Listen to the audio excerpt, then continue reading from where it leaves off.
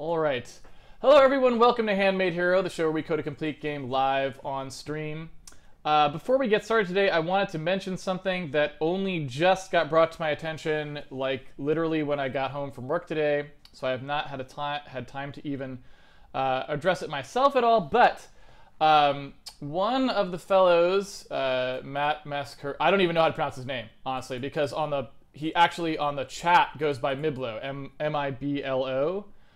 So you've probably never seen this name before on the chat because it would not have come across as that. But Miblo, whose real name is Matt Mascarenhas, I don't know how you say it, started a Patreon because he needed the money, and he does a lot of work on the Handmade Hero episode guide. Just as a volunteer, he just like goes on there and makes that. And if you don't know what that is, if you've never seen it, it's pretty amazing, actually. For people who are trying to follow the series, if you go on here, you can go to the episode guide, and it's got all the episodes on here. And then when you go to stuff like this, it's got this crazy like thing on the side that's like all the stuff that happened in that episode. You can like access it, right? And this is kind of amazingly good because when you're trying to watch episodes, you know, you might not know, like, oh, I think there was a thing in this episode about blah, and it's like, oh yeah, now I know exactly where it is, and you can just click on it, go to it. So he's one of the main people who does those things, and he's done a ton of it. And so if that's something that you appreciate having, this episode guide, he's one of the people who makes that happen, and he put up a Patreon, and so, you know, he already does way more than $50 a month worth of work on the episode guide, no question.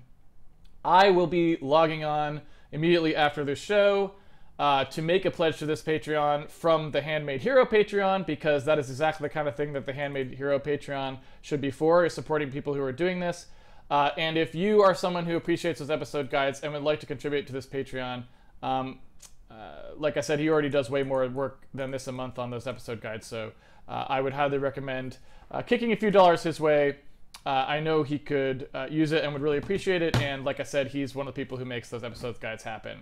They don't just happen by accident. Someone's got to sit there and actually look at the video and categorize everything we do into those times, and that's just a lot of work. So check it out. It's pretty easy to get to. I think if you want to type it into your computer, you can actually, yeah, you don't have to use whatever that is. So it's literally just patreon.com/Miblo will get you there. I think you can just do that, and that'll get you there. So check that out, and yeah, check that out, and consider supporting it. All right, let's go ahead and start the episode. So on Handmade Hero right now, we're doing some user interface coding. We were doing some user interface coding because I thought it would be a good time to show how to do that kind of code. It's something that people are often very curious about, how you do it. So I was showing how to do it. And the reason I'm doing it in the place we're doing it right now is because there's not a lot of reason to do user interface code for Handmade Hero, because it's not really, you know, it's not a 4X game. There's not a lot of toolbars and not a lot of dialog boxes or things like that in Handmade Hero. It's an action game. So what I'm doing is I'm taking the opportunity to do some user interface code while we're doing our debug viewer. So basically like our thing that views debug information. That is the thing that I'm sort of working on there.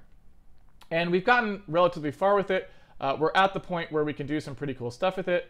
But there's more to do, and so I want to kind of jump back in there to it. Today's day 204. Again, this is all coding today. So if you want to follow along at home and you have pre-ordered the game on handmadehero.org, you can follow along by unpacking day 203 source code into a directory. That's the source code that I'm starting with right now. So if you want to follow along at home, you should start with that as your basis. Okay, so let's take a look here at where we are at. So here is our debug system, and here is it running. And when we left it last, we kind of had this little thing in here where we, you know, we sort of had our little test stuff.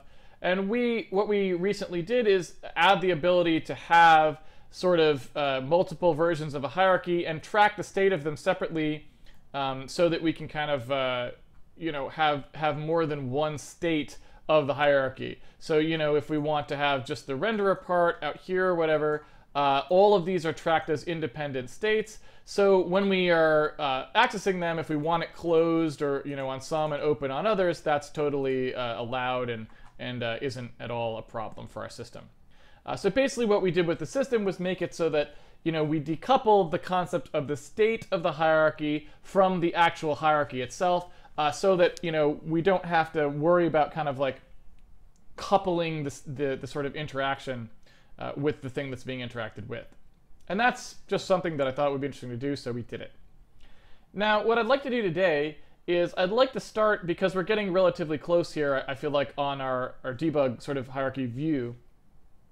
What I'd like to do is I'd like to start looking at the actual representation of the debug variables themselves, because what I'd like to do is kind of make one more leap with the infrastructure, with the debug infrastructure, to a place that I think is pretty important.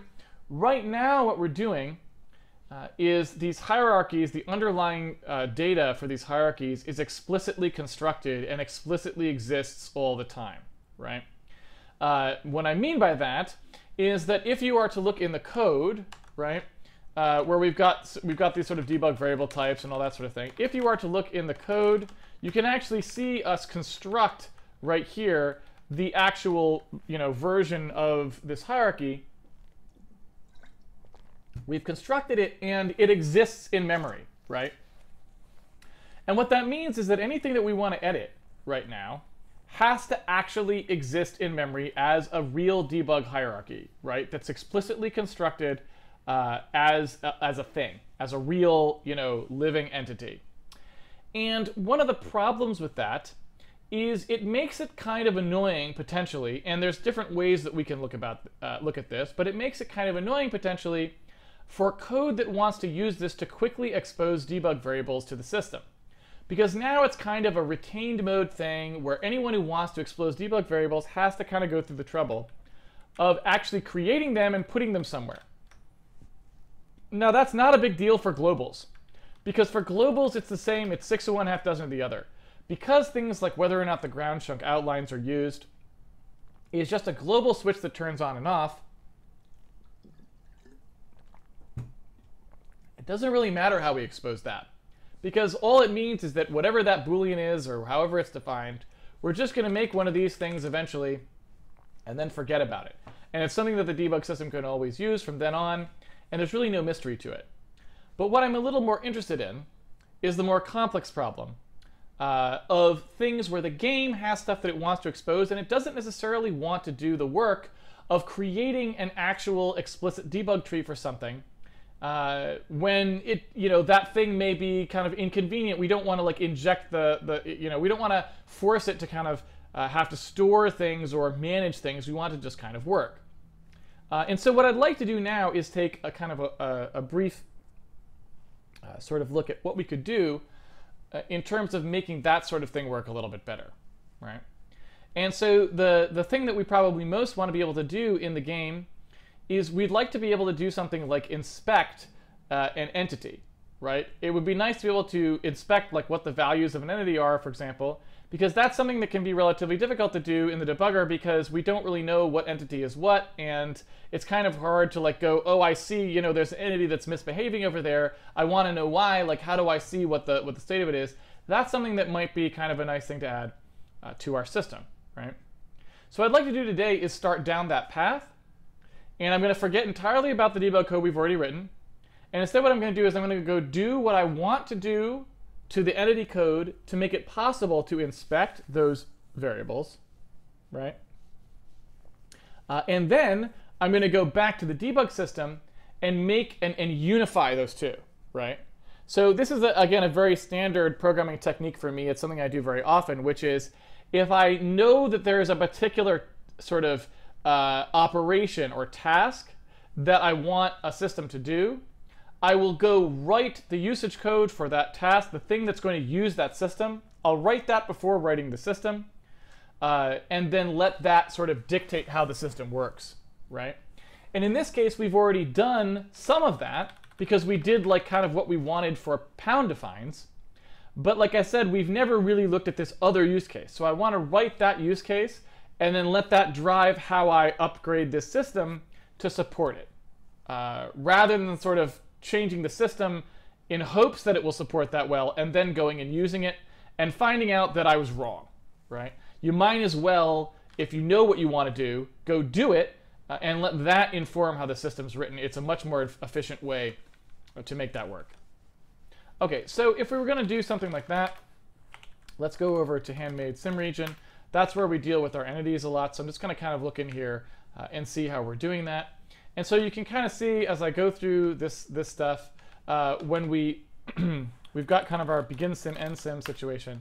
And when we do begin sim, we loop through all of the entities that are in the sort of the region that we're working on, and we add them to the simulation. Right, you can see that happening here. And so if we do something like this, where we go through and we add entities to the simulation, it's sort of an interesting question of, maybe is that the right place for us to announce an entity or not? It's kind of hard to say. But what I do know is that after we've added all these entities to the sim, we have sort of an easy way potentially now to pick them. And so what I'd like to do is do something where I can ask the sim region, using the mouse or something, I can go like click on an entity or something like that and pick that entity. So now we know, what that entity actually is in terms of like, its entity ID or whatever, right? So we know who it is. So that's what we're going to do today, is the ability to like pick that entity and take a look at how that might work. So inside the begin sim, when we do all this sort of stuff, when we add things to the sim, you can see that what we do here is we kind of put them in like this. And then we have a sim entity collision volume group, and that collision volume group tells us like the bounds of that entity, right? And that's really all we know about the boundaries of that entity for the most part. At least if I remember correctly. I think that's all we know. We might have an extra thing in there, which is like some kind of a radius, but I don't actually remember. I think all we really have is the collision stuff. And in fact, when we do like move entity, right, I'm pretty sure when we do move entity, that inserts things into the set, right? Something like that here. That kind of inserts things into the set specifically by using that collision volume, I believe, right? Because when we insert things, oh no, I guess that's not true. When we insert things, we don't actually care about their bounds. We just use their position and put them in that way, I think, right? I think that's actually the case. But we do know that at least for most entities, we will have that collision volume. So we could start with something like that and say that we'll just use the collision volume. We could also do something where we use just the position itself and use the position to pick, so we could click near the position and do it. I'm not sure which of those would be the best way to go, but, either way we have some options. Let's put it that way. So if I wanted to deal with something like that, the first thing that I'd like to do is draw those collision volumes so that we can see them. Because so far, if you take a look at what we've got drawn on here, right? I'm going to turn off the debug camera for now. If you look at what we've got drawn on here, we've kind of have this this situation where, oh, you know what? I guess I've got room-based camera on as well. There we go. So we kind of have this situation where we don't actually see, we've got entities and they have collisions. Like I can't walk through, this dude or whatever. But we don't actually ever see what those collision volumes are, right? Like those collision volumes aren't actually drawn in any way. So what I'd like to do is just have some way of drawing those collision volumes onto the screen in a way that I can actually perceive that, that I'd actually be able to sort of see and look at. And in order to do that, I think we may have to introduce, we might have to introduce something even like a line primitive or something, because I'm not sure that there's really a lot of good ways to do it. I suppose we could do it with a rectangle, but it's a little bit tricky to even know how to do it exactly with the rectangle even, because, well, both of the points of the rectangle would have to be projected and blah, blah, blah. So I'm not entirely sure, but let's take a look. So in the sim entity collision volume group, you can see we've got collision volumes, and basically what they are is there's like an offset P and a dim, right? So it's basically like, oh, here's my my positioning, my placement for it relative to the entity's position, and then I've got sort of a dimension that says how big it is, right? And so if I kind of go into the renderer, we don't really have anything that can do a rendering like that. we've got an ability to push a rectangle, and we can push a rectangle at a 3D offset, but when we specify the dimension is not specified in 3D in that way. It's specified in 2D, right? So we wouldn't actually even see what that rectangle really was.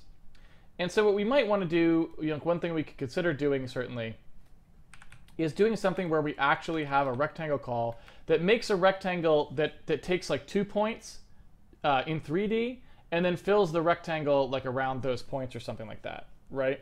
Or something that takes, basically something that would allow us to more easily draw those things. And push rect outline might be the better one for it too, because push rect outline is, we probably don't want to do solid blocks for our collision rectangles. Probably just drawing the boundary seems like maybe it's a little bit more interesting, right?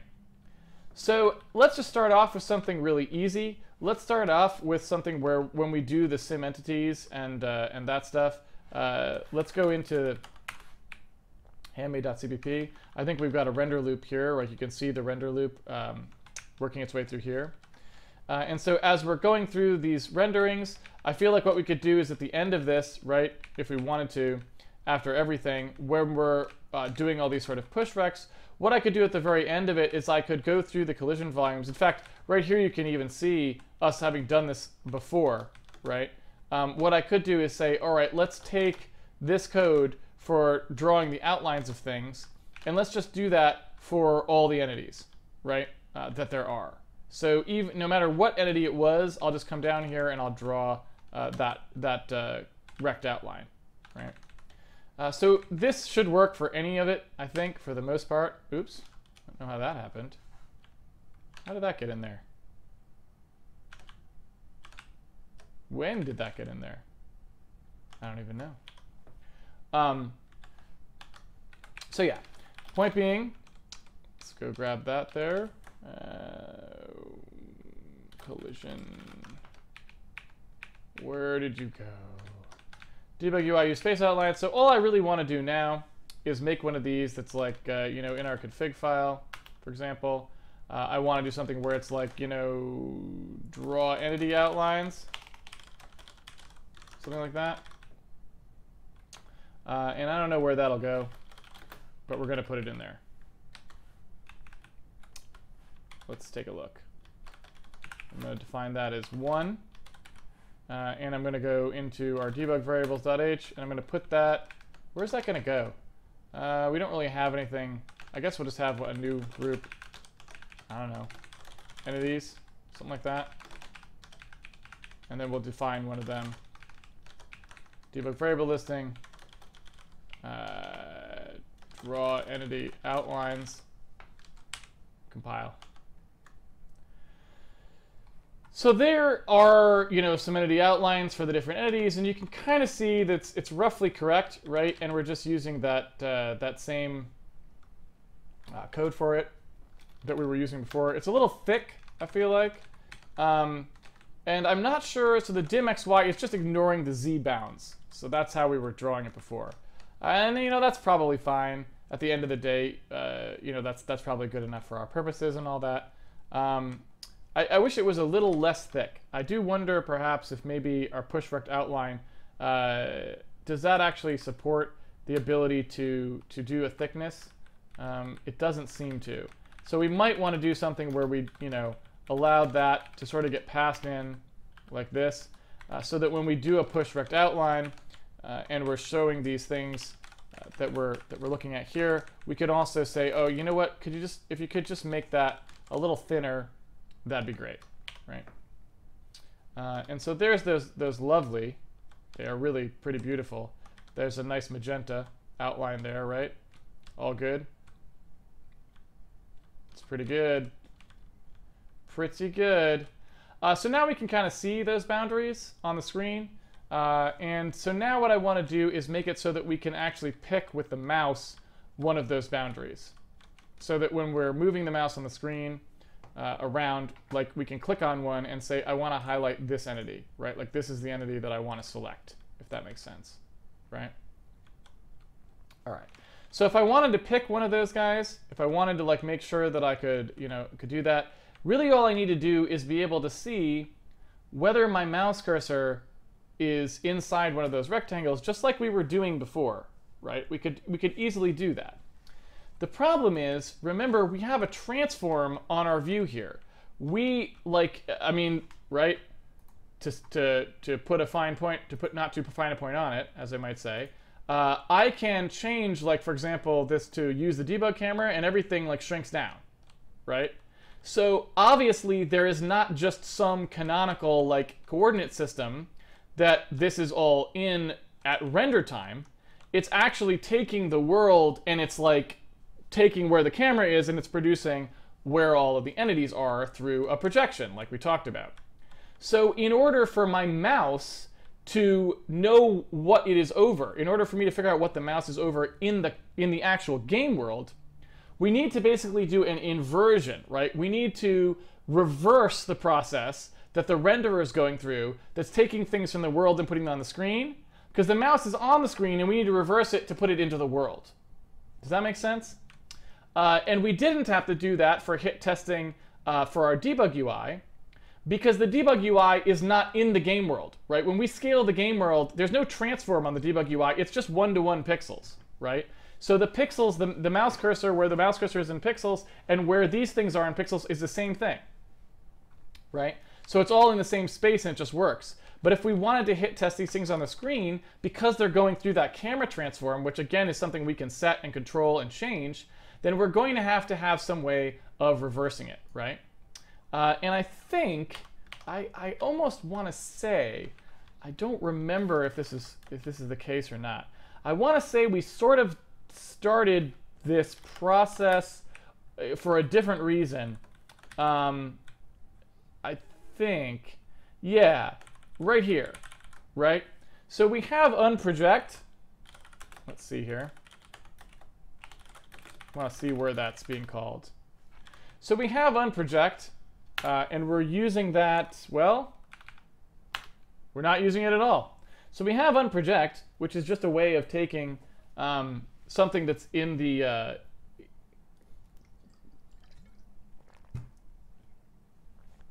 I guess it's not really a 2D location. Ah, no, we are using it. Okay, there it is. Get camera rectangle at distance, right? So what we're doing there is essentially we're saying, okay, we would like to take whatever our monitor is, right? Whatever we know the monitor dimension is, we want to unproject that so that we know what the camera can see, right? So that we did have a good reason for it. So we already have the ability to unproject something. So if we want, we could run this projected XY function on our mouse coordinates, and in theory, we'll get back, right, what that position in the world would be. Now, as you know, or I shouldn't even necessarily say as you know, but I'll draw it out just in case it's not clear.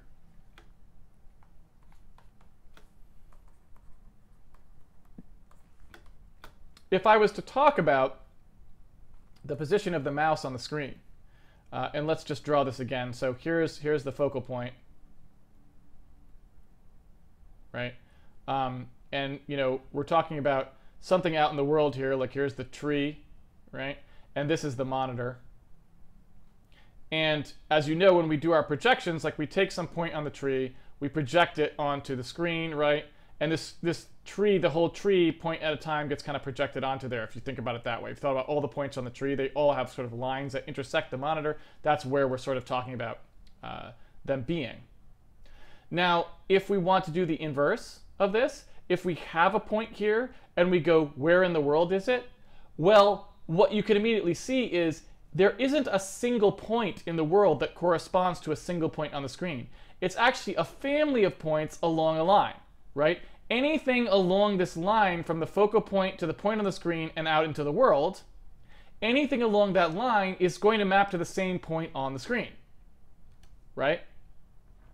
So that's why we need one additional value, which is the distance from the camera that we want it to be.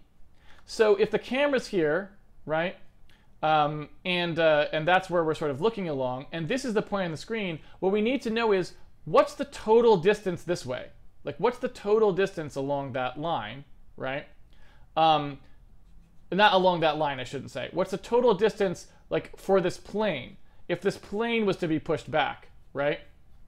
What's the total distance from the camera to the actual plane we're talking about? And then it will find that piece, right? And we know what that is. We know what that is because that's the camera. That's what the actual ground like distance is. So when we're picking, we could just use how far away that is. But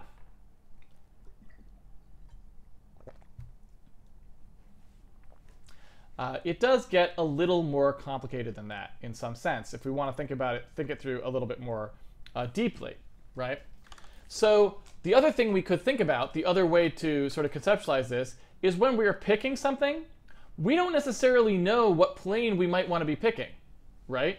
Because when we look at things, you know, if we had some things stacked on top of each other, so back here there's, you know, more trees in the distance or something, so it draws like in there, we might want to have it so that as we are looking through these entities, we are taking like whichever one's closest to the camera, or maybe we want to know all of the entities that intersect it, and select all the things that are under the mouse cursor, because there can be more than one, right?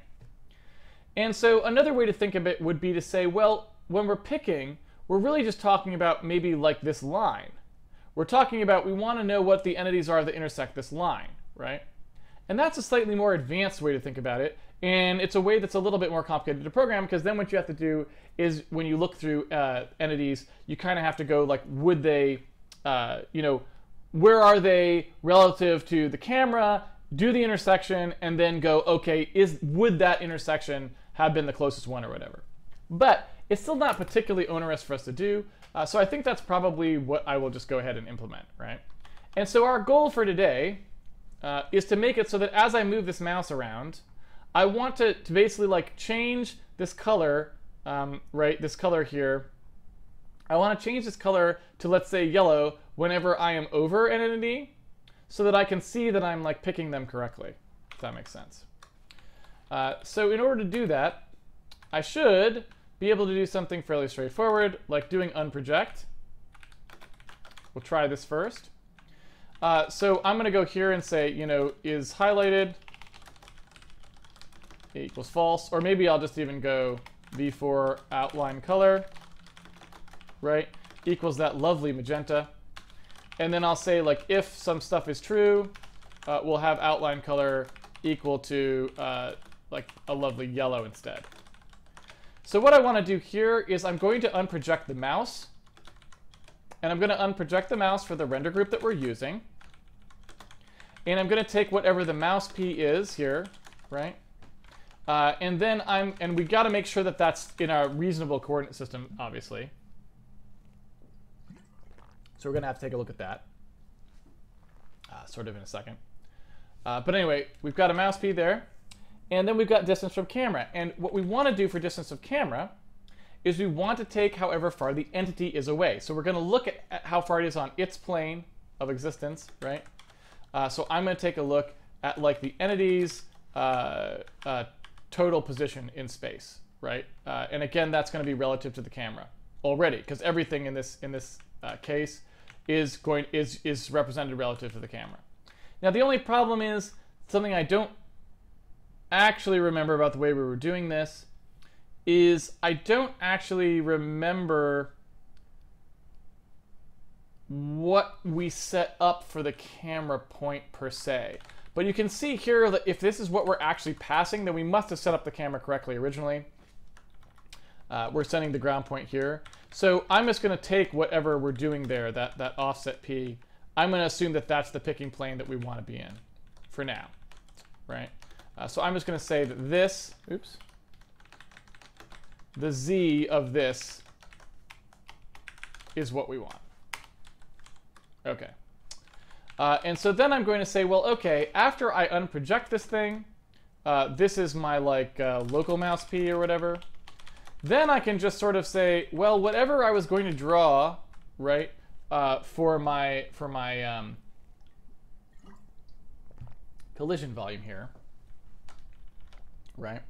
I've got some 2D volume that I'm sort of projecting here for my push vect outline. I should be able to take whatever that rectangle is and see whether I collide with it, right? So if I take this dim xy, and I assume this dim xy is centered around the collision volume, and I could do this per collision volume. In fact, I could do this whole thing per collision volume if I wanted to. I guess I could say, I could do it in here, like this. And I should probably actually make sure I use that outline color. Right, so you can see here I've got the volume offset P. So I could just use that volume offset P and say, okay, for the particular volume, whatever its Z is at, I'm going to unproject that. And then I'm going to see whether this thing is inside the rectangle sort of defined by this dimension, right? And I guess actually I could also do it just by checking the, well, I'm not going to bother.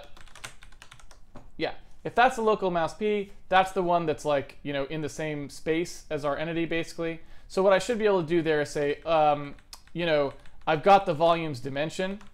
So I could just say, okay, if the local mouse P, the volume's dimension, you know, X, and the volume's offset P, you know what, I could even make this a little simpler. After unprojecting it, I could even just make it relative to the offset P, right? So basically what I'm doing here is saying, okay, let's find out relative to the center of this, collision volume, where is the local mouse? Once I know where that is, I can just say, okay, if the local mouse P's X is greater than like the negative dimension. Actually, now that I think about it, how are we drawing this? This is like a center half dim thing, right?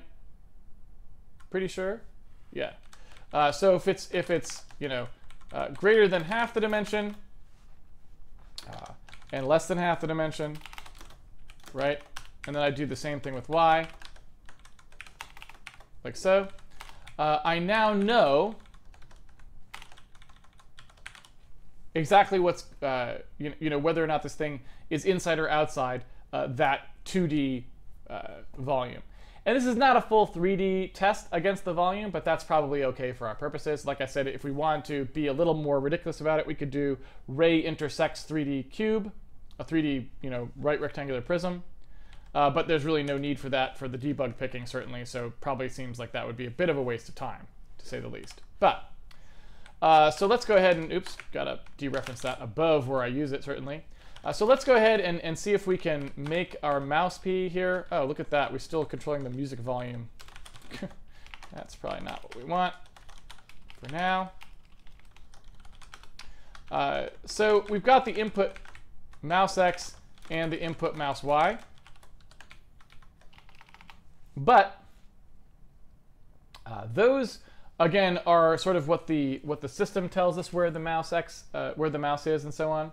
And so since, you know, rather than try to always remember exactly where the system thinks the mouse is, what I'd like to do also to start is I'd like to do a push rect of the mouse's location so we can see what we think it actually is, right?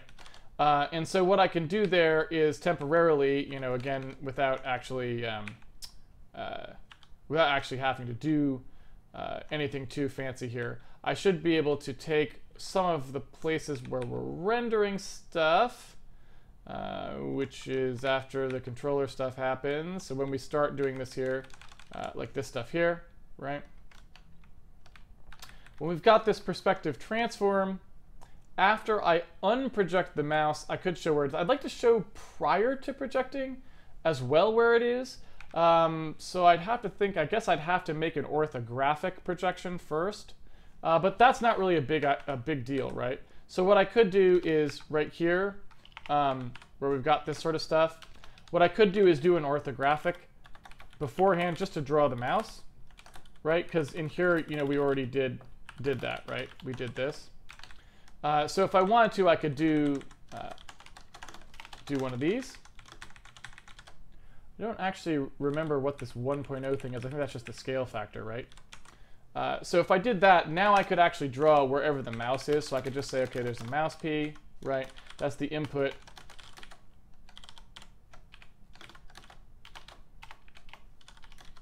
Mouse X, the input, mouse Y. And once I have that, I can do a push rect outline if I want to. Now, Again, I should probably also move the clear up a bit, right? The clear should happen before all this. But I don't actually... The clear, I don't remember if that clears the whole surface or just this part of it. But yeah, I guess I can do it this way. That's probably fine. So when I clear this thing, after I do the input mouse X, mouse Y, I can then push a rectangle on here.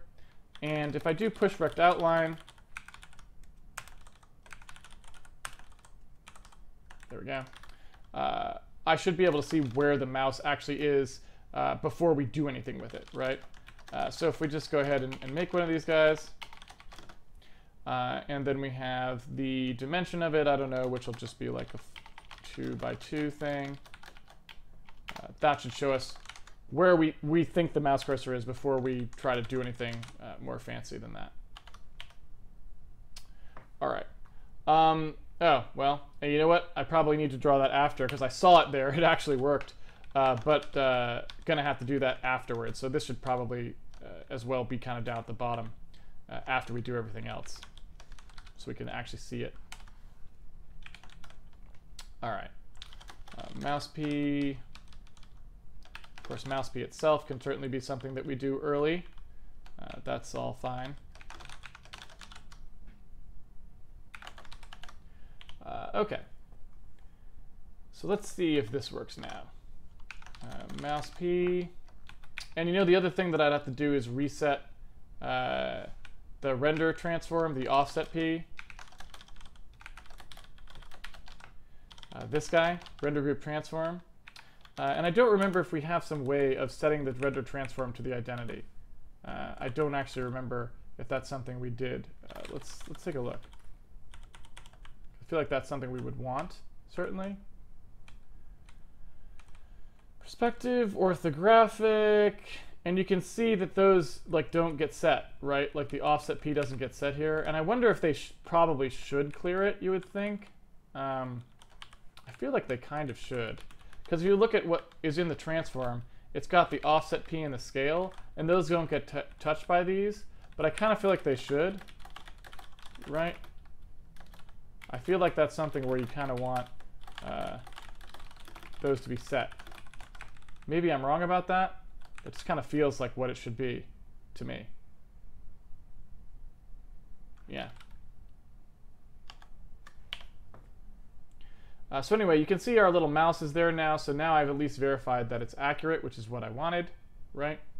But I think that also I don't actually know, like I was saying, in the orthographic mode, I don't actually know that I'm interpreting that mouse right in a way that, you know, I don't know if that's actually in the projected space screen or not. I'm not sure. So I want to take a look at those values. So for example, when it's up here, right, I'd like to know what it actually is. Like what's the actual value when it's up here. So like right now, for example, what I might do is just break into the code somewhere. Doesn't matter where. Game update and render. And I want to see what mouse P is set to, right? I just want to see what it ends up being. And I want to actually search for it if possible. Quick find mouse P. Here we go. And so what's the value? So the X value is -934 and the Y value is 511. So it looks like the coordinate system for the mouse is in fact the screen coordinate system, right? So that seems to me to be totally reasonable, right? So now what I'd like to do is step it up one notch. I'd like to go ahead and say that when we are doing these debug entity outlines, I'd like to now also draw sort of the local P, right? I'd like to. Did that actually save? I hate it when Visual Studio saves my file. I wish you could turn Visual Studio to never save anything, to just only be in debugger, not an editor. Would be nice. So when I loop over these volumes and I do this local mouse P and I unproject the thing back into the world, what I want to do now is I want to be able to draw that mouse P as well. So whatever that local version is. You know what I'm saying? So I want to basically say, like, okay, once I've unprojected it, I should be able to draw it again after I compute where it is. I should be able to say, okay, I've got the local mouse P, and if I were to turn that into a 3D thing using, again, the sort of the Z value, so, you know, something like local Z, that's my local Z value. Assuming that I was to draw it, where would it be? And I'm going to draw that as a bigger one here. I'm going to draw that as, you know, something that I can tell what it is. So maybe like 1.0 or 0000, just a nice cyan there. Something like that. And then I want to look and see if I can see that, and if I can see that, like where it even is, right? And I'm not seeing it anywhere. No, that should be happening for like every entity, right? And I'm not seeing it at all. So I'm obviously thinking about this slightly wrong. I'm not properly doing what I should be doing here. You know what I'm saying? So something's amiss, and I'm not sure what. I'm looping through the volumes. I'm using whatever the volume Z is as the reverse projector. I'm taking whatever the X and Y is of the volume, and I'm subtracting it away. So this should be local to the entities, like roughly local to the entities P. It's not quite because it's the volumes P, but even so, it should be pretty close. And so I should see something nearby to the cursor when I'm over an entity. And that is definitely not happening. So I would like to know why that's not happening.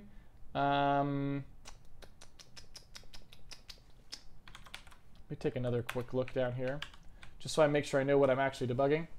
So the way that we worked that out is we take the distance from camera, we divide by the focal length, and we multiply that by the projected XY by that value. And so in theory, yeah, that would make it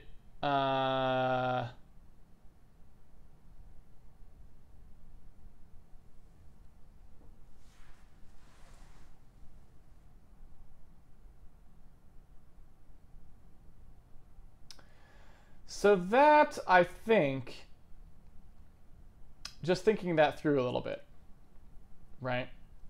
That, I think, actually doesn't go to pixels is our problem, right? Like, if we look at what actually happens there, that's not going to actually get us to pixels. Looking at our get entity, our basis P, right? Looking at get render entity basis P, when we do our transform here, you can sort of see that after we do that projection, which you can see us doing right here, after we do our projected XY, we do a transform of meters to pixels. And so I feel like that meters to pixels is the problem. You can see us unprojecting monitor half dim in meters here. So we would first need to, when we do this unproject, we would first need to unproject it like using the meters to pixel value, right? So, I mean, just for right now, I mean, I could sort of do that directly. We have this mouse P. The local Z is already in meters. The mouse P is not. So we have meters to pixels, right? So what we could do is take pixels to meters and multiply it. And then we could go ahead and, oops. And then we'd be going ahead and doing the conversion there. Now it looks like meters to pixels. It looks like we never actually did that one. We only have meters to pixels, not pixels to meters. But that's okay. I can divide by it as well. That's totally fine. Or I should say, multiply it by the inverse.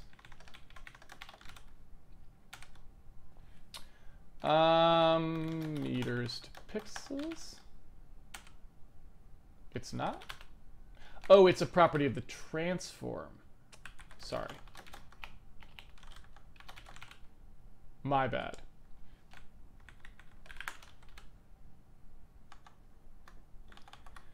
Okay. Oh my. I can't say I know what's going on there. Push rect line, local mouse P. Is that, oh, that's actually these. All right. Well, yeah. Forgot about the fact that this would actually get scaled up. That's my bad. Yeah. So probably want to cut that down quite a bit. Yeah, because that's now in meters. Yeah. Okay. Well, we're getting there though. We are getting there, and looks like, oddly enough, we're kind of either all in or all out on some of these. So like we're still a little bit janky, but we're getting there, right?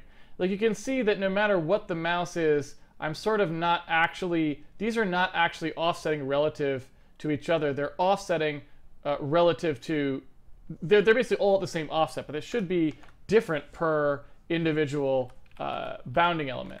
But we're getting closer. So now that I've corrected for the pixels to meters, and I'm looking at unprojecting that mouse P there, after I do the unproject, and then I center it around this particular collision volume. And there's yet another problem. So when I'm doing the offset P dot xy, right, and the offset P dot z, that's not actually where the thing is, right? It's actually going to be relative to the entity itself as well, right?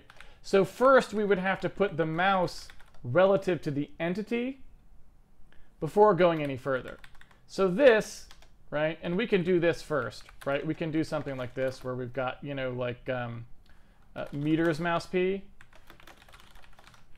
right? When we've got mouse in meters, what we then want to do is make it relative to the entity here. So meters mouse P, we want all the rest of this stuff to happen relative to the entity. So when we do this unproject, this local z is actually not the correct local z, right? It's because this meters mouse P, that local z needs to actually include whatever the entity's P was as well. And of course, unproject, since it uses the transform, which has been set for this entity, that will actually work because it gets included in there, right? But this subtract, which is not going through there, won't. And it's a little bit subtle, but so I'll just reinforce it. Unproject uses the transform, and the transform here was already set up to be relative to the entity. So anything that we draw or call the render system for is already entity relative, right? But this piece of math is not entity relative.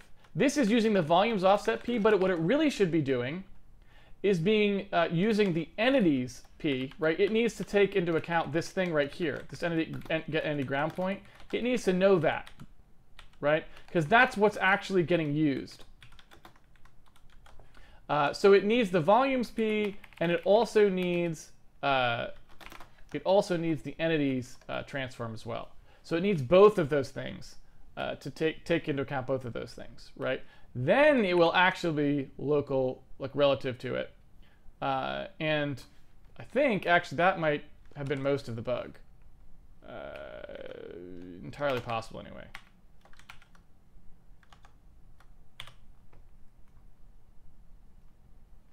Getting a little closer. So those are now much too conservative. So let's see here. We've got our meters mouse P, which was converted from meters to pixels, which is what we wanted, because that would be multiplying by pixels to meters, which is exactly what we want to do. We unproject it, which is what we want, using the z that's relative.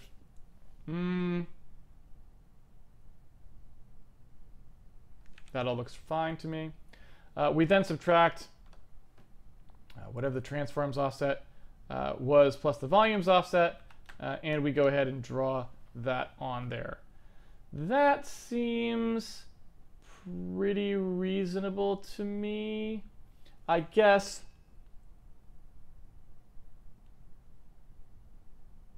since it is a perspective projection, though, technically we're not really doing this in the correct order there, because then after we do that back projection, well, no, that should actually be, I think that should actually be okay. That seems like it should actually be correct. But anyway, you can see why I am already thinking it's not correct, though, right? Is because as I'm moving, all these things we're drawing are where it thinks the mouse is relative to some entity.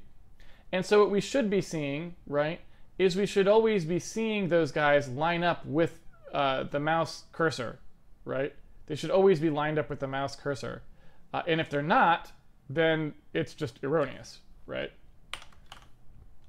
So, the other thing I can do is I could do something like this as well.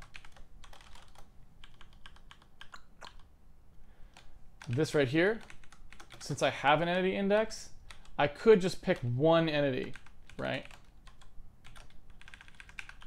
Like so. Not sure which entity we want, but we'll figure that in a second here. So if I run this, we'll pick an entity, maybe get one of them trees. Do you see it? There it is. So now we're drawing where we think the mouse is relative to this guy. And you can just see that that's like totally, like that is just very nonsensical, right? It's not at all in the correct place. Now, it's not even the correct scale. So like I said, we've got kind of a couple things that there's still something a little bit amiss, if you will, about how this is happening. But like I said, I kind of wanted to do, this is a fairly standard debugging thing, right? I kind of wanted to reduce the number of cases I'm looking at here, just so I can get a little bit better idea what's going on. So just by dropping it down to a single entity, I don't have to sort of think about everything at once that's being drawn on the screen. So here we are. We've got meters mouse P, and after I unproject that, I'm kind of interested to know, after unprojecting, right, I'm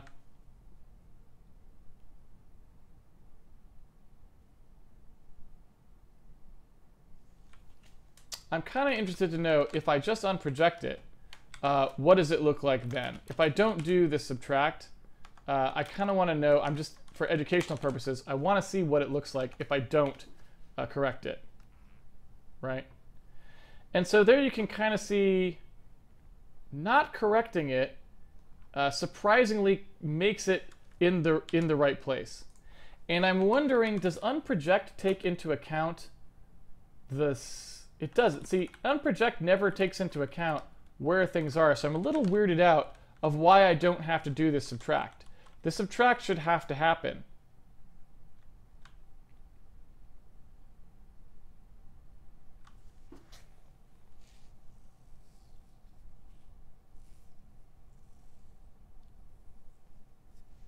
Very peculiar. Very, very peculiar. I guess that makes some sense, though, because if you think about it, it's always going to draw relative to the entity because that's what it's programmed to do, right? It's using that as its transform. So that's not that surprising. And so anything that you moved around the center of the screen, if it was, but even so, okay, no, so there it is. So it is around the center of the screen. Okay, so that's totally fine. I'm just watching its motion, right? So if I circle it like this, I should see it kind of move, relative to the square towards the mouse cursor, and I'm not seeing that. So that's what I want to be able to do, right? Yeah, that seems a little bit more like it. I was going to say, you should have to do that. So when I do this unproject, and I take it back with the local Z like that, I feel like, at distance from camera, so I feel like if I look at what's going on here, I feel like maybe our unproject is just kind of fundamentally busted. Because if you look at what it's doing, it's never taking into account the actual offset P. It's as if the offset P doesn't exist, right? So really, this local z really should actually contain the entirety of this transform, right? It should actually have this in it, which is kind of dumb. I feel like that's not so good, the way that works, because you'd feel like Unproject should probably take that into account. But anyway, so that's probably more correct, I think. When we do that, it should have that transform, that offset p z in there. And then, you know, both of those have that. The local z has that, right? So I'm pretty sure that's more correct. So the at distance from camera, again, is, yeah, just, I mean, that seems pretty clear to me. So the at distance from camera should include the full z of the object, whatever that is. And then the, I'm pretty certain that should give us the correct scaling. And so I'm not sure, the thing that's kind of weird is why it's not giving us the correct scaling. I guess, so after we do this unproject local z, that's the tricky part, is this push rect will actually use that. So it's actually only the volume z, yeah, this is just nasty, that you would use there. This is why I think our unproject needs to be more symmetric. It's simply a little too crazy at that point, yeah. But that's still not scaled properly, and I'm not sure why, right? Because I feel like it should be scaled, it should be moving with the mouse properly. So unless I'm doing something wrong with the meters mouse P here, where I'm doing something incorrect, where I'm not properly preparing it with meters to pixels, and I can double check, like we're just trying to do the inverse, remember, of our get entity basis P. That makes sense. Render basis P. What's the function called? There it is. So yeah, you can kind of see what's basically going on here, right? So we're just trying to undo this. So we multiply meters to pixels times the projected xy to get the location of it. We can ignore these, probably this result scale offset z, that's like the y offset for z. But you can see here we've got sort of the screen center, and then we've got that projected y. Now, that should be it, right? I mean, that should be pretty much the whole thing. You can see this projected xy distance to pz thing. That distance to pz is just the distance above target. So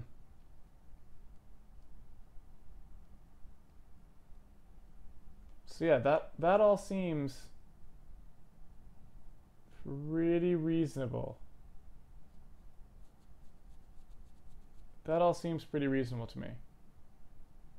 So you can see here, right, the transform meters to pixels, the projected xyz there, right, whatever the z is. That z value is what the scale would be. That's how much the mouse should be moving. So again, I feel like 1 over meters to pixels should have done it. And I'm not sure why it doesn't. I feel like we're probably going to run out of time here. I don't know when I started, but it's probably like 6:10. I feel like this requires a little more careful consideration. Also, I feel like I said, I feel like we want this function to be more symmetric. I feel like we want to exactly undo this transform. And we're not quite doing that at the moment, right? Because if you were to take a look at what this is doing, if you just look at just this, like so,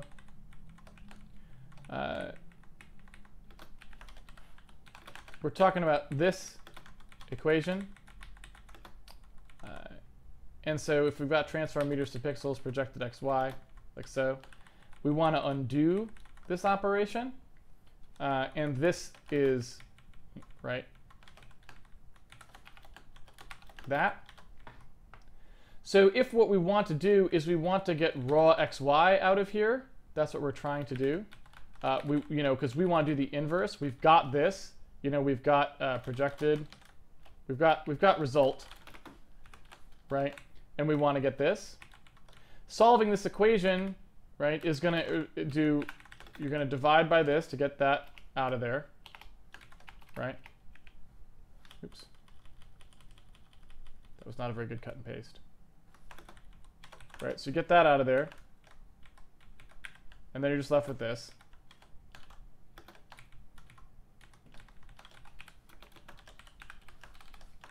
Yeah. And then, if I just actually just get rid of these two guys. And then, we want to solve for raw xy, so we would move this guy over, right? So we'd also be dividing by this, which I think moves this guy to the top, right?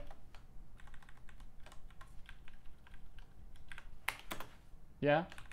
And then the focal length, again, also, oops. Yeah, the focal length is also going to get divided out. So it's something like that.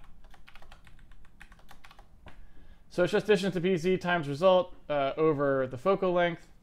And I'm pretty sure that's basically exactly what we had. The only difference is we left out the meters to pixels, right? So there's that distance to PZ, right?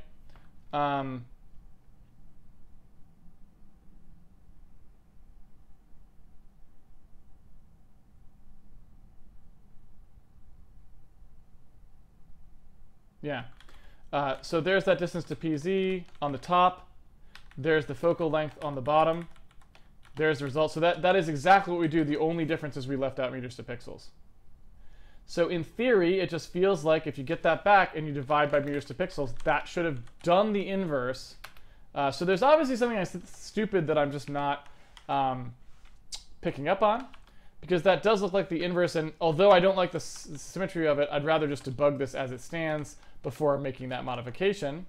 But, you know, again, dividing that meters to pixels, I guess the thing is, you do the divide by meters to pixels kind of at the end of that. It shouldn't matter when you do it because it's linear.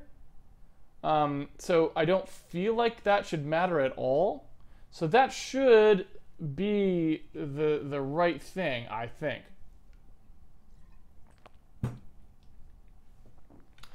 But obviously it's not, because if it was, this would be working. And it is not working. And so, yeah. We'll have to test it more thoroughly tomorrow, I guess. Very strange.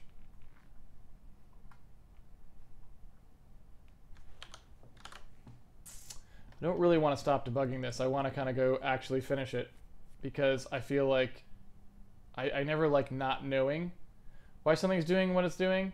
And these kinds of this kind of code is always very finicky because you can't see it very effectively. One of the reasons I kind of want debug diagramming in our system as well. But yeah, it's just one of those things where it's like there's something simple going on here that's not clear about what exactly is not being reversible. And I don't like leaving something like that because it ends up bugging me. But I can't think of anything in shorthand, so I feel like I'm just going to have to. Because otherwise, yeah. I mean, we could be here for another hour of me looking at it and going through each individual part and verifying it and so on. So that's probably just something better done for tomorrow. So let me see. So let's think here. Offset P minus the dim Z, volume dim XY, outline color. So that's just kind of, that all assumes the centering around. So that all looks like, again, looks exactly like what I would expect. The meters mouse P looks exactly like what I would expect, right? Divides by the meters to pixels for the transform, which seems totally reasonable. And the local Z,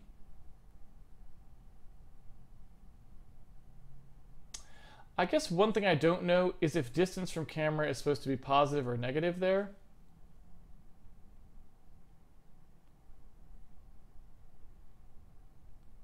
But that wouldn't affect the scale. It would only affect the direction of movement. It would be flipped, right?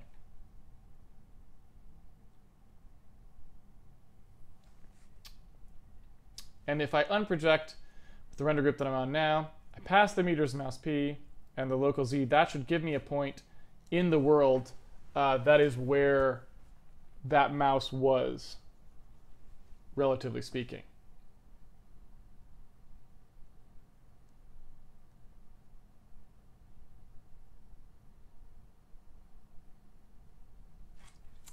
Yeah, I don't know. There's something wrong scaling wise about what we're doing, but I don't know what it is.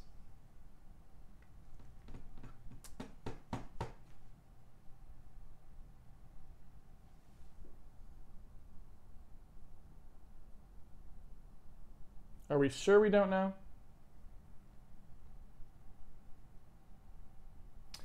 On what order is the actual lack of scale? Like, how far away from being correct is that? Like, for starters, it's not centered around the correct thing, right? But the scale itself being wrong is kind of interesting. So let me try something here. I'm just going to try something a little bit crazy, right? So in here, when we're always offsetting around the ground entity point, like we were doing before, right? I'm gonna just see what happens if instead of doing that, we were to just go ahead and like, you know, like say, okay, the render group transform offset P is going to be set back to 0. So now all of the drawing is going to happen relative to just the regular old world. And so when I do this stuff here, in fact, what I could do is I could draw the mouse. I could even stop doing this. I could just debug that mouse transform by itself, right? I could just say, oh, okay, I'm going to do exactly what I was doing before, where I take a local mouse P, I do an unproject, but I'm just going to make up a Z value, whatever it is. It's 10 meters away from the mouse, let's say. So at 10 meters away from the mouse, and again, we can also do this the same. Right, so we clear off that transform. We say at 10 meters away from the mouse, where would it be? And then we just draw that. We draw that world mouse P at 10 meters out. And that should, again, if we reproject it using the same local Z, we should see it right on top of our cursor. And we're assuming that our transform function is broken, so we won't see it. Yeah, and we don't, right? I'm going to set the debug camera out a little bit just to see.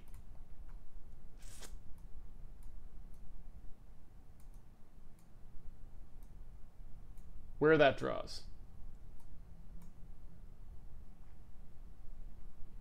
See, I don't even see that at all. How is that possible? Why am I not seeing anything? But that makes it pretty easy. We can just step in and see what's going on here, right? I guess we should also set the scale to 1 just to be sure. But, I mean, that should not affect it, right? All right, so let's see what's going on here. We do meters to pixels. We do the unproject with 10 meters as the distance.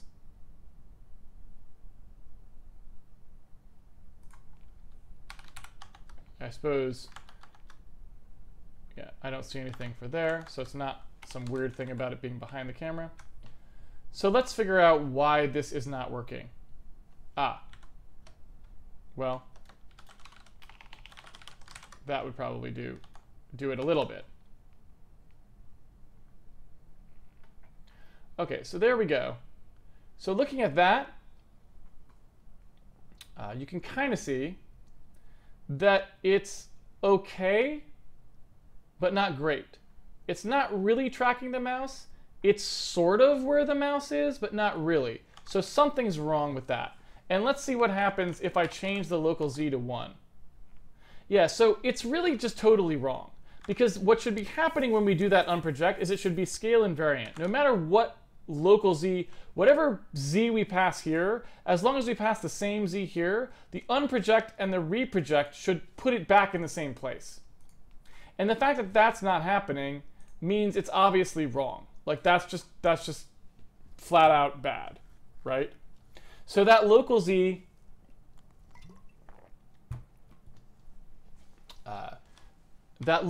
no matter what we set it to, we should get the same results, and we're not. So let's look at it one more time and see what am I doing wrong there that's causing that problem, because that is definitely not correct, right? So we've got transform distance above target, and then we're saying the distance to PZ is the distance above target minus whatever the Z value is. So that alone could be our problem. We are not accounting for that at all, right? So the distance from camera in that unproject is not really, that was a little too purpose-built. That looks like almost the entirety of the problem to me. Yeah. That's the problem.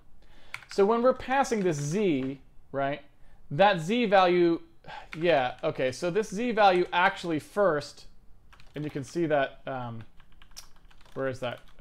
There, we had it, just render entity basis P.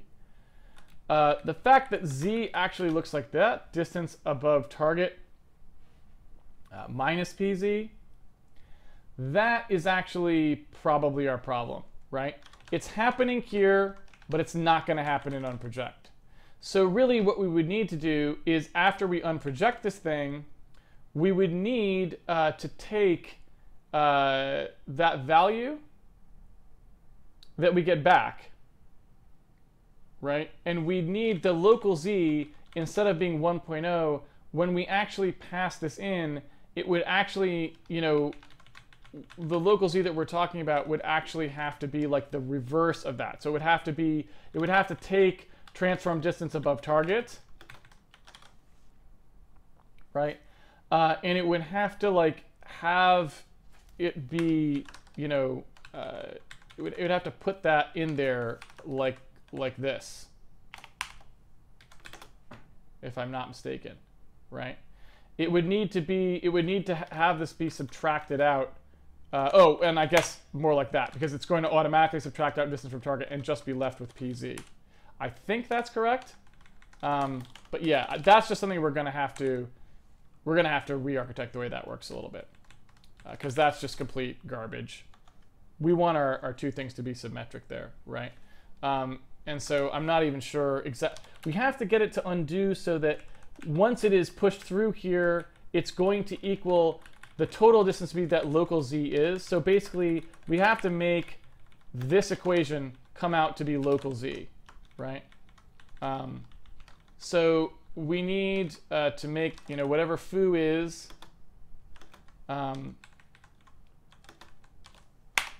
like this. We need to make sure that distance above target, this whole thing, comes out to be local Z, is what we actually need, right?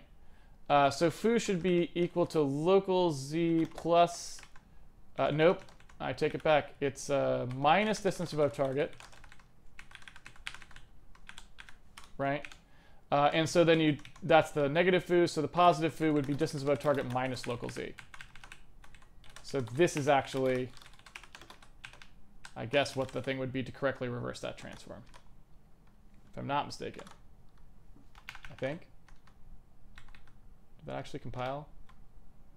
Yes. Okay. So I think that should have done it, although it doesn't look, again, still not quite right. But that's definitely, like, that's definitely a big part of our issue there, in the sense that there's no...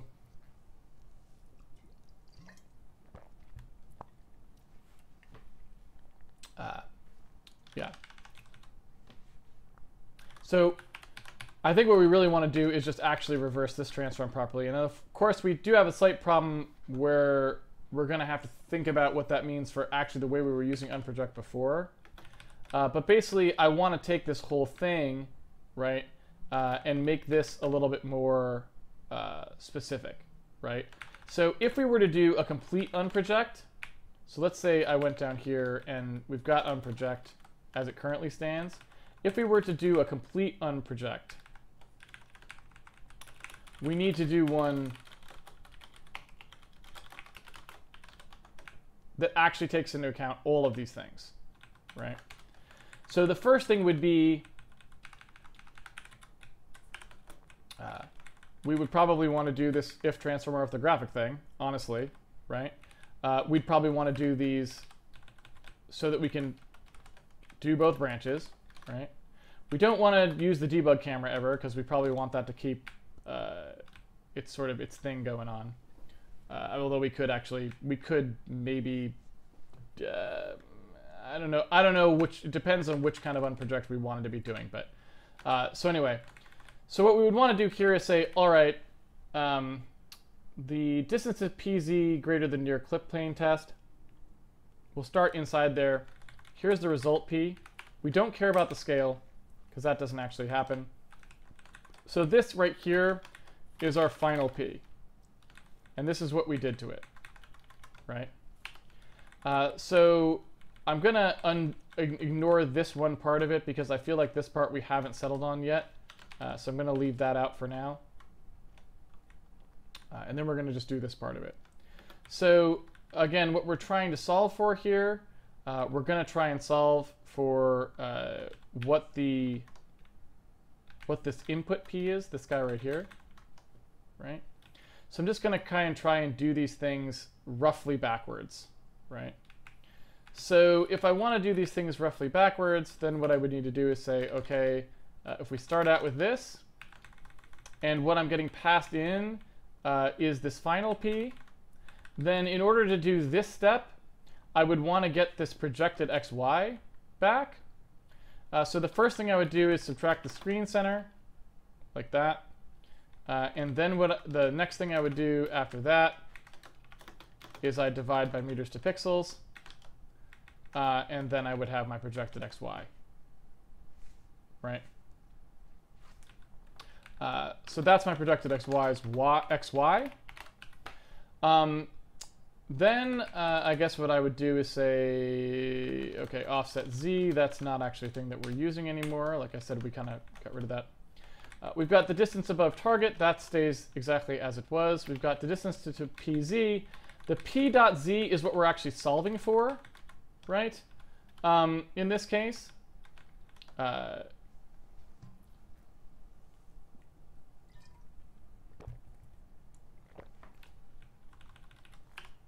so we need to do that for our next step, which is this thing.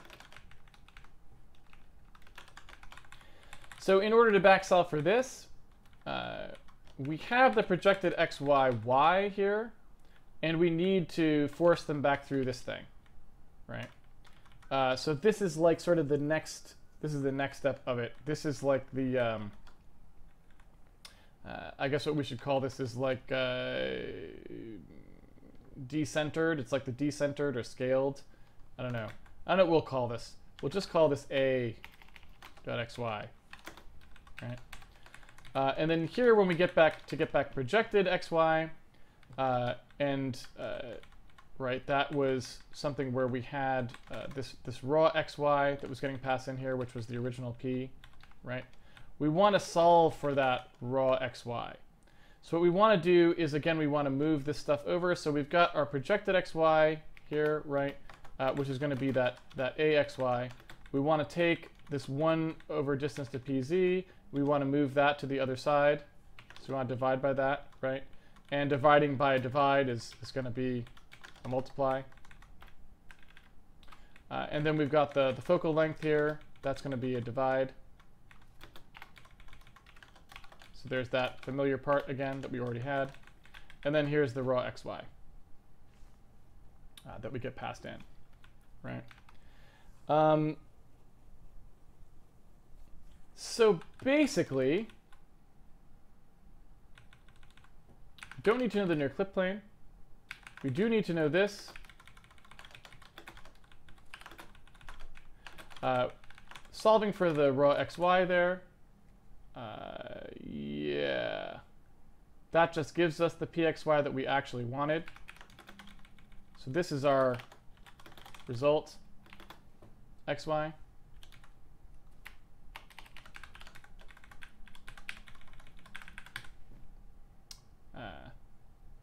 Again, that's exactly what we had before. But the tricky part here is this distance to PZ. So our distance to PZ, and I suppose this part here, the final P, this is our input value, right? The distance to PZ in that equation is distance above target minus PZ, right? So this thing gets inserted in here. And we know the PZ, that's a given. We know the transfer to target, that's a given. So this is actually the entirety of it. And I feel like that should do it, right? Like that feels like it should be the long and short of it.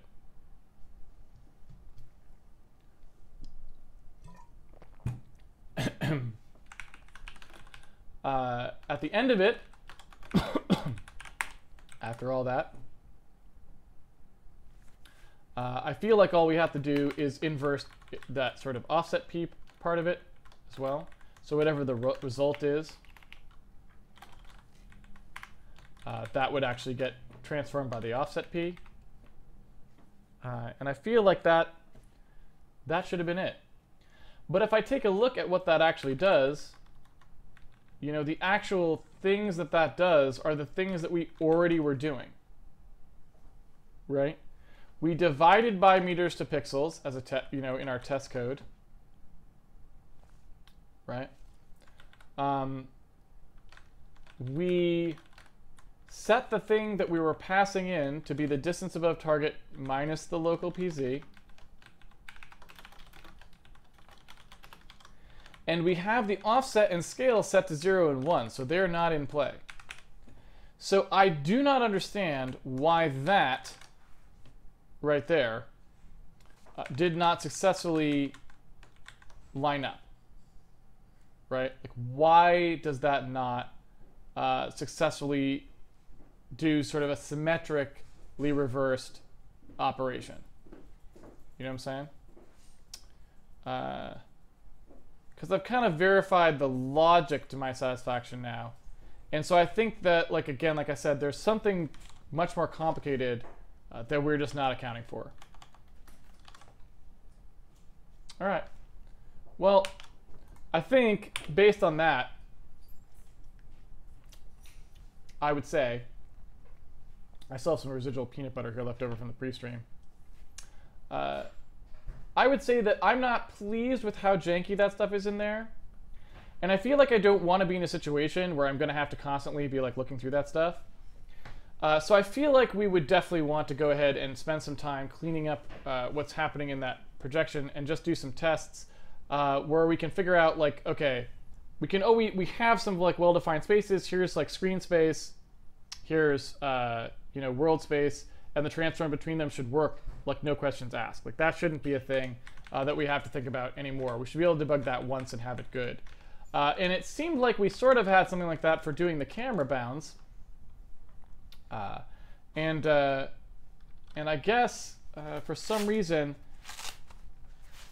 whatever that reason is, something is amiss with how we're doing that calculation, and it doesn't line up with the forward transform, if that makes sense. So I'm not sure, again, what that is. It's going to bug me, but we'll have to do that tomorrow, if that makes sense. So let's see. We will do a little Q&A anyways, even though we're sort of out of time. That's not really a big deal. So we can see if anyone had questions on that. Maybe people already figured it out, but I don't know if they did or didn't.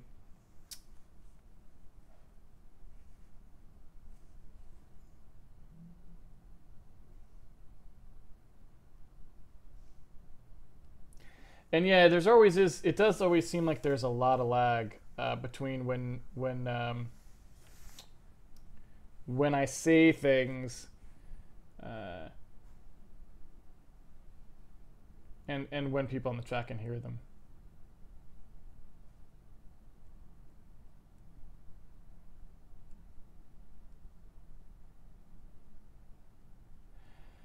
Conlongs, how will the focal length factor in? Will you have FOV stuff? Well, we already do, so You know, we did basically like when you do this sort of thing, when you go kind of up and down, the focal length determines like sort of how that transform happens, right? Because the focal length of a camera determines what the foreshortening actually is, like how rapidly that happens. So.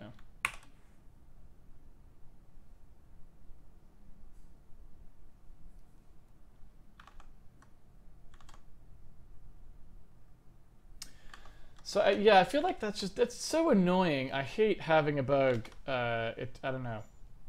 So I don't like leaving it, but something pretty basic, pretty simple. Like it's going to be very simple, in just the way that we're thinking this through is incorrect.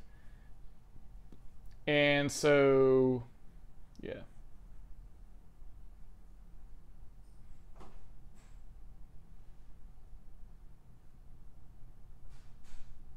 I do feel like if Insobot had really gotten its deep learning on, it would just have known the answer. It would be like, oh, hey guys, the bug is blah.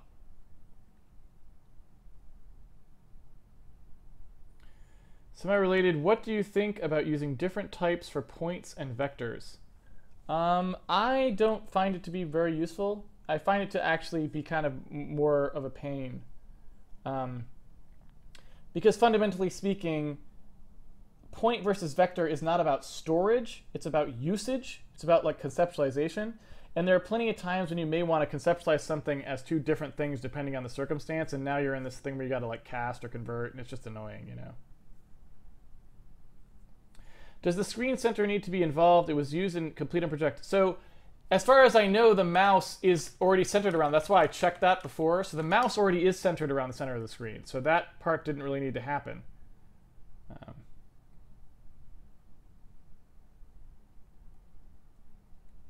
Starchy Pancakes is part of the problem that the code isn't normalizing the motion between the mouse and the entity relative to the screen dimensions in world coordinates at different levels.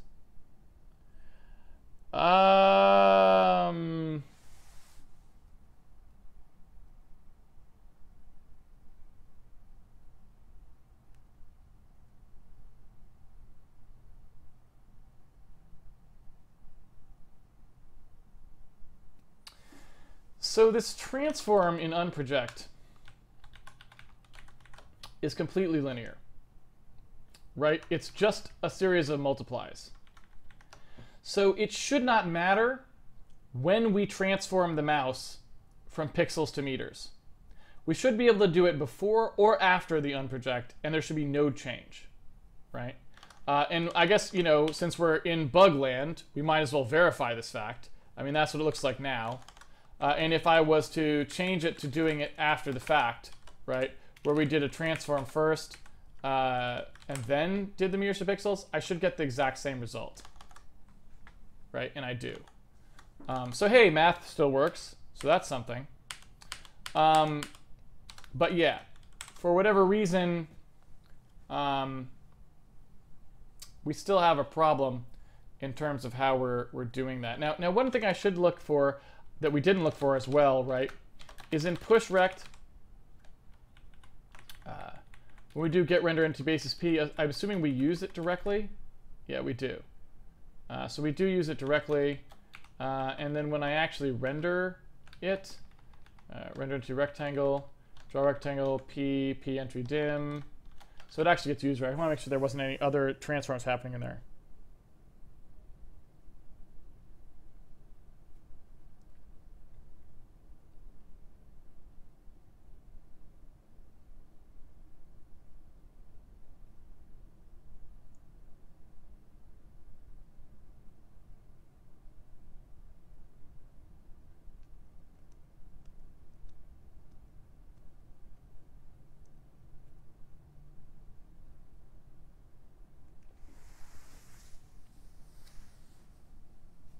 Abner Coimbray says we have run out of questions. Well, I haven't run out of questions because I still have a question, which is what is the problem with this unproject? Right? And that's a pretty good question, I feel like. I feel like that's the kind of question I would like to have someone answer.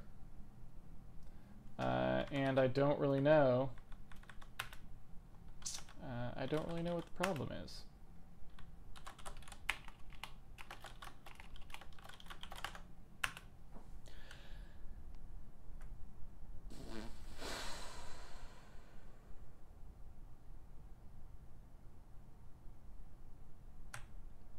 Because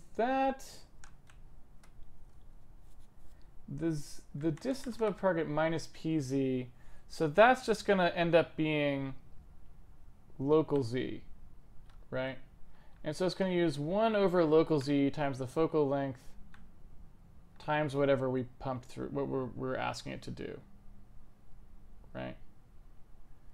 And so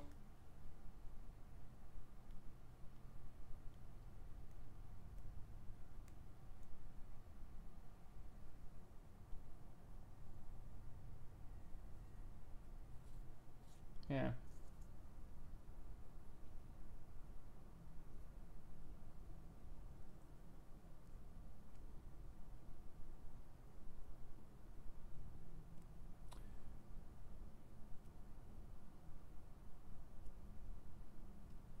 No other questions?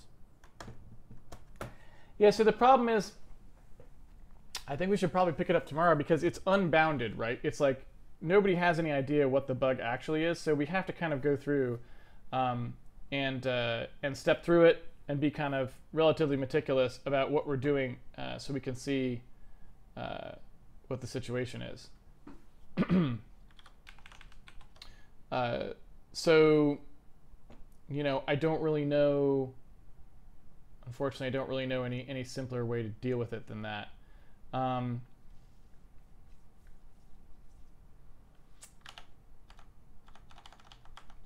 If we just do that quickly,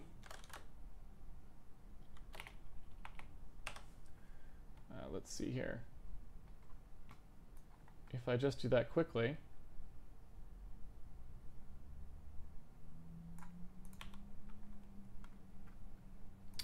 and you know,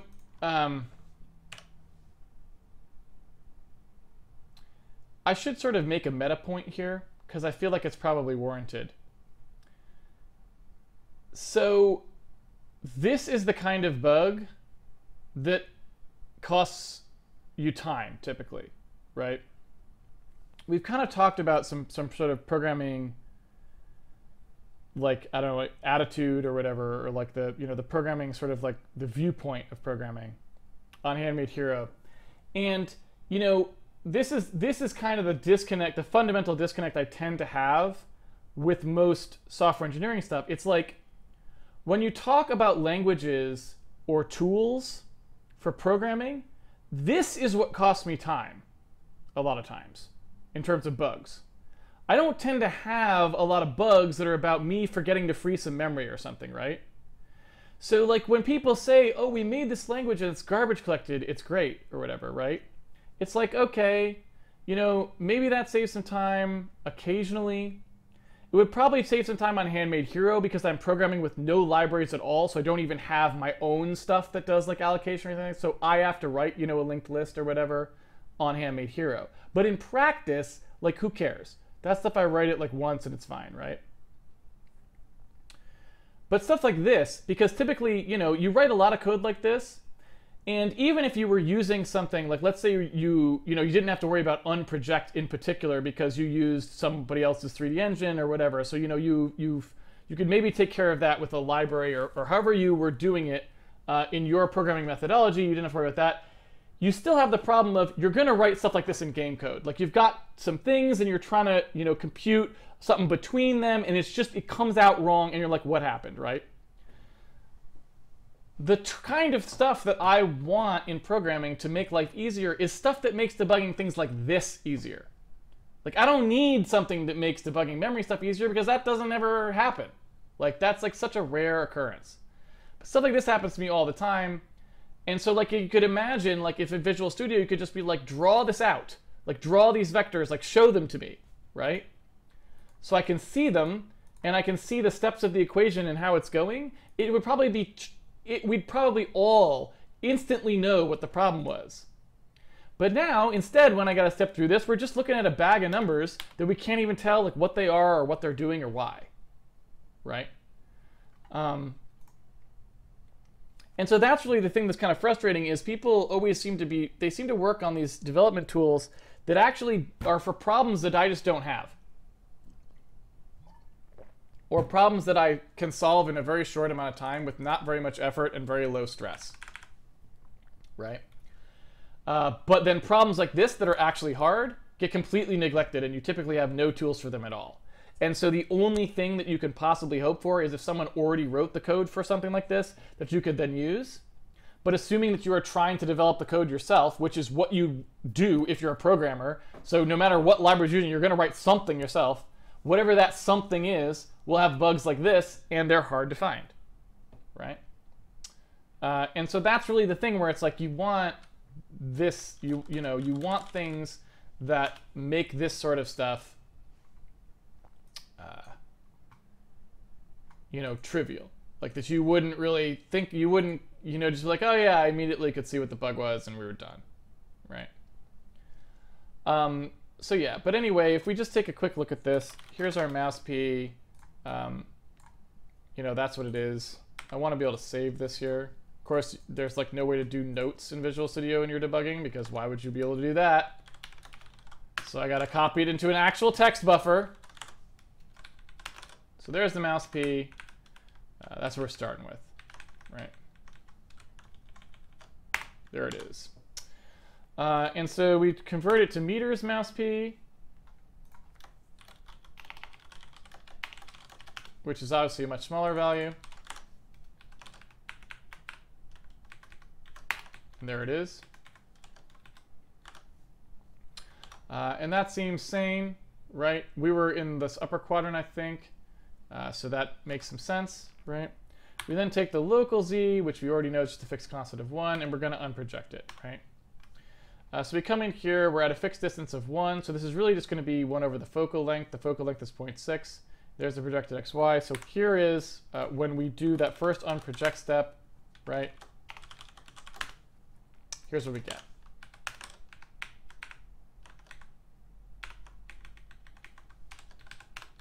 Okay. That comes back. I've now got my world mouse P. And what I'm going to do is I'm going to go into pushrect, and I'm going to see what happens when we actually try to use this thing. Wow. Step into pushrect, please. God! Such a... Okay. So, inside pushrect, the first thing we're going to do is make an offset here of this xy value, and that's because we're drawing something of a dimension. I suppose to make this a little bit easier on ourselves, we probably should have made this dimension be 0. And I guess, in fact, in this case, I probably can just do exactly that. I can just reach in here and actually change these values so that when we're doing this computation, p remains the same, right? So when we do that computation, we end up actually producing this value, right? So now our input value is exactly the same, so that we're not even drawing a rectangle at all. We're just doing this, okay? And we're passing in that z equals 8 value, and that's because we're trying to account for the distance from target thing.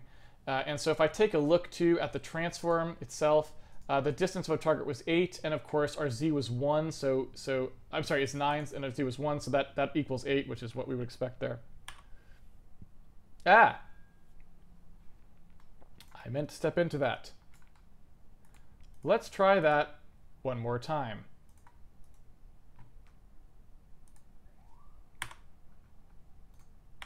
Okay. So here we are.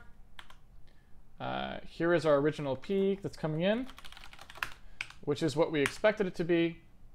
We're going to transform it, presumably not at all. So it should be exactly the same, and it is. We're not an orthographic transform. Our distance above target is 9. So our distance to PZ... What? Okay. Oh. my god. How many times are we going to forget about this, people?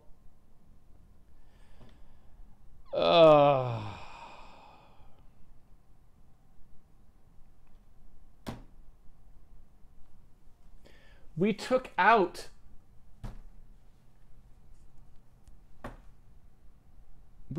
Z movement relative to the basis P.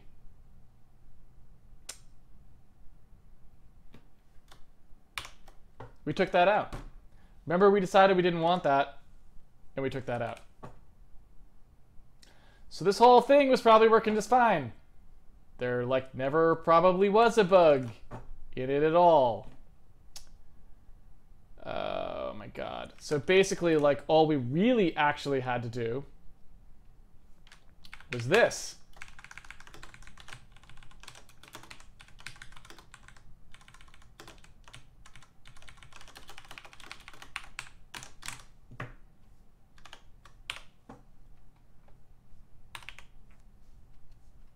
Hey, look at that. It's in exactly the right place.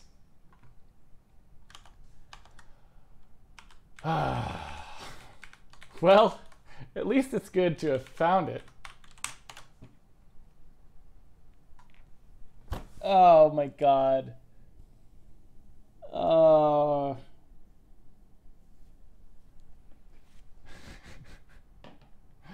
I hope you all saw what happened there. That was like by design. That was like closed by design. When that bug report came in, we would have been like, nope, that's how it's supposed to work. Because remember, what we decided is we didn't want to do anything, since it's the stupid 2.5D nonsense again. Where you're like, don't use the offsets. Man, I think we should just go ahead and yeah, we gotta like, we gotta figure out a better way to do the Z. That's so annoying. But we tried and we couldn't figure out like a good way to do sort of like the 2.5D offset thing. But that was all it was. We don't use the Z. So you pass in a Z, doesn't matter what it is, it's not gonna work. Lame. That is lame, dude. That is super lame. That is lame, lame, lame stuff. To say the very least. All right, chat. Did everyone understand that? What happened there?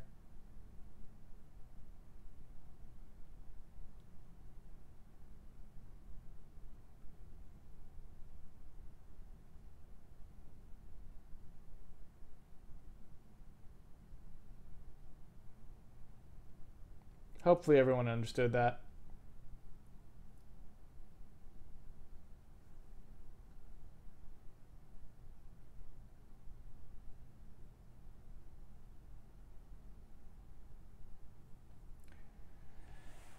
So yeah, unsurprisingly, the bug was somewhere that we weren't expecting it, which is, yeah. I mean, if I had looked closer, I would have seen that. But I never looked at that. That right there is the thing. And again, like I said, it was actually a feature that we implemented. But I forgot that's how we did it. That's how we wanted to do it. So yeah, I don't know.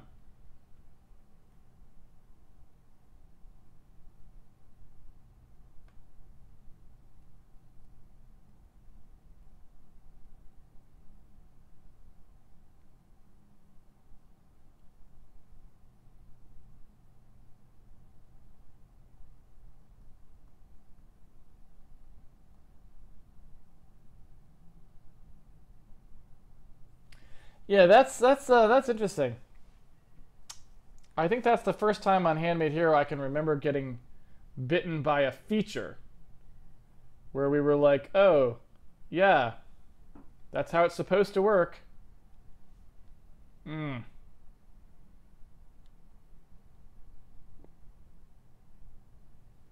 2.5D nonsense is so annoying. But I'm really not sure what's a better option. Right? I mean, that's just kind of the way it is. Just kind of how that stuff goes, man. you know? All right. Well, so surprise, there was no bug, but we were too dumb to know that, and so the bug was us. We were the bug. What are you gonna do? Well, tomorrow we'll go ahead and finish what I actually, well, I guess not tomorrow because we're off tomorrow, but Thursday we will go ahead and finish that. What should have been relatively simple and what probably would have worked if we had remembered how our actual renderer works, which we don't, but that's fine. All right, folks. The bug was us. I will see you guys on Thursday for some more Handmade Hero when we will go ahead and finish what I actually wanted to do. Yeah. And there you have it. So someone on the stream was asking if this bug would have happened if you used a library. The answer is yes, apparently. Because if the library was spec'd to work the way our stuff worked, we would have had the exact same problem. Because we would not have known that that's how they did things, because we forgot, apparently. Even if we had read the documentation and read about it. And then we would have made the same mistake. Oops. It happens sometimes. At least we found it. That's the important part. But it would be nice to maybe figure out some way to make it a little more intuitive, how those things work. Because in 2.5D, right, it's like, I just wonder if there's some way of more cleanly specifying 2.5D things in a way that we could, you know, that we wouldn't really forget, that it would be very clear from like the structure of it, what it meant. I don't know. But anyway, if you'd like to play around with this sort of stuff at home, you can certainly go to handmadehero.org. The source code comes with the game if you pre-order it, so you can check that out if you want to. If you want to try finding some of these features on your own, you can certainly do that. But otherwise, that's all for today. You can, as always, support us on Patreon if you'd like to. You can go to the forums to ask questions if you would like to. You can also look at the annotated episode guide. You can check out the tweet bot, which tweets the schedule. Yeah, I think that's just about it. Until next time, which I guess this week will be Thursday at 5 p.m. Pacific Daylight Time. Have fun programming, guys, and I will see you on the internet. Take it easy.